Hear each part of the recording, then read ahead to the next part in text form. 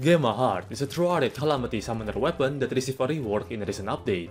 Old Gamma Heart used to have an ability where if you come in contact with a Gamma canister, it will shoot massive death ray beam at your cursor, whereas the new Gamma Heart only shoots green balls that splits into more balls. That's why I personally myself would not call this a rework for the weapon but a nerf, a massacre even. Although I really have to say the newer one has more consistent DPS, believe it or not. How could they nerf something as awesome as radioactive dragons from your back shooting massive death ray laser beams to these boring pellet green balls? They are probably trying to make it more different from the Endo Hydra stuff. But this is just not the way to do it, Chief. Besides, it's already unique on its own, because it requires a specific way to trigger the death ray beam.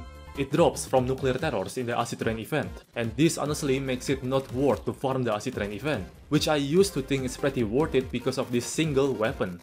How could something as unique and fun, especially for summoner class, be changed into something borderline mediocre and boring? I am not saying the current Gamma Heart is bad. It's not bad, but the fact that knowing it used to be very badass and cool makes it, in my honest opinion, quite disappointing.